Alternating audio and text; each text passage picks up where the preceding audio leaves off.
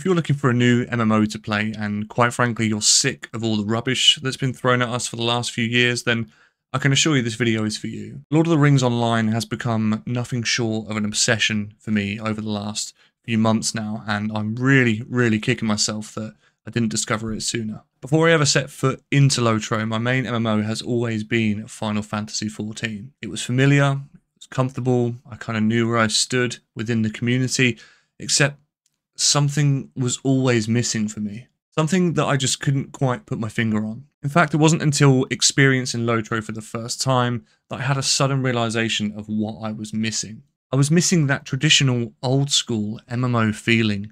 The feeling of getting lost in an immersive, expansive world. Final Fantasy in many ways does have this, but even though both games are high fantasy, Lord of the Rings Online just has a way of feeling way more relatable and grounded. This, in turn, allows you to expand your mind into truly experiencing your surroundings through the eyes of your character. It's not news that Lord of the Rings Online looks more visually dated to its competition, and the combat, yes, face value may seem clunkier, but to me, this all adds to the charm of the experience. In combat, the clunkiness actually aids in the movements seeming like they have weight to them. With each sword that gets swung, there is an audible clanging, and you actually can hear upon impact some of the exhalation of air as you bellow blows into each other and the air leaves yours or your opponent's lungs. It's just phenomenal.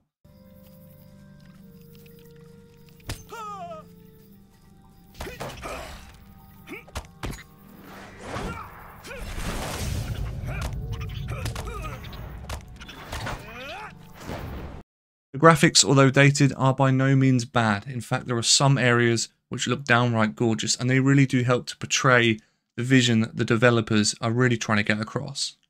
In hindsight, as someone who has played modern day AAA games with gorgeous graphics and the likes of old school RuneScape, I can tell you firsthand which one I had a better time in. This is because graphical integrity and fidelity does not always make for a more fulfilling experience. I would actually go as far as to say that on the basis that this game is mainly appealing to people in their mid-20s and above, that this graphical style is pretty much what we grew up admiring and playing. In fact, some of our fondest memories and best time spent were staring at this exact polygon count and graphical layout.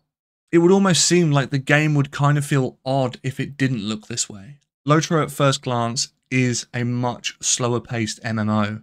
There aren't a lot of bright, flashy animations or explosions, and at least at the early game there are no glowing high fantasy armor sets or crazy, mythical high-speed mounts. The game just does a very good job of making you seem like an everyday adventurer set out into the world to make sense of it all, and I genuinely really absolutely love that. I've never been a fan of a game praising you for being the saviour of the world or the repeller of doom when you've quite literally just arrived and you have no idea who you are and what you're supposed to be. In fact, when you're running past multiple hundreds, thousands of people, all with the same accolades in the game, it just loses its credibility and seems very washed out. With LOTRO, that's just not the case at all. Everyone you pass is a merry adventurer on their way to another exciting journey. When you first set off onto your first few quests and you're out on foot, typically this would be a chore, there's no mounts, it's a lot more slower paced, but in LOTRO you don't mind.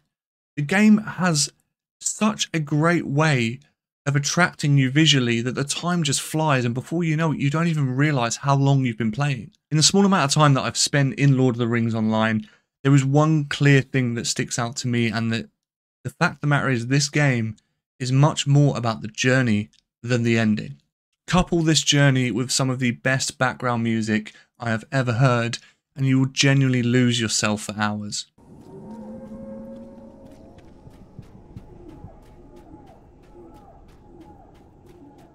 As far as most typical MMOs go, apart from Final Fantasy XIV as that was a little bit different, I often find myself skipping the text, running as fast as I can to the next stop, the next NPC, the next quest, just to progress as fast as I can, but in LOTRO it really doesn't seem like that at all. In fact, I actually take time out to seek out certain points of interest or really cool backdrops just to get that visual reward that you just don't get in other games. This game really does reward you for exploring. It might not be a monetary reward, but it does reward you in the sense of achievement and visually that you get to see something so cool. It has to be said that one of the first things that struck me about this game is that the storytelling is absolutely incredible if you give it chance, and the voice acting and the cutscenes are second to none. On top of this, it's actually set in Tolkien's Middle-earth, which takes place during the same time period as The Lord of the Rings. I am currently still at the point of making this video very early on in the game, but from what I can see so far, even from a free-to-play point of view, that this game has so much promise, and I can't wait to unravel it. I don't deny at all there is going to be forms of monetization, such as in the form of the LOTRO store, but even that from the get-go, you start to get drip-fed some of that currency through doing deeds, which is the in-game achievement and tasks that you get. This currency you can then put towards a number of rewards from increased mount speed, travel tokens, classes, and much more. Looking into the later game much further ahead, it stands currently that you can run your free-to-play account up to level 140, which will keep anyone busy for a long period of time, and there is a wealth of quests that you can do, I think capped up to about level 95, that you can also tackle too.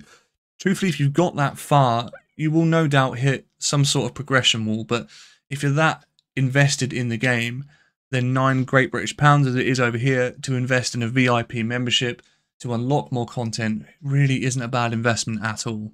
This video, of course, is just my 2 cents, and it's ultimately coming from someone who's struggled to find a home in the MMO community, and I'm genuinely pleased to say that I feel like I found that in LOTRO. So my message to you guys would be that if you are really sick of the current state of MMOs, which ultimately there is a severe lack of decent MMOs out there, give Lord of the Rings Online a try.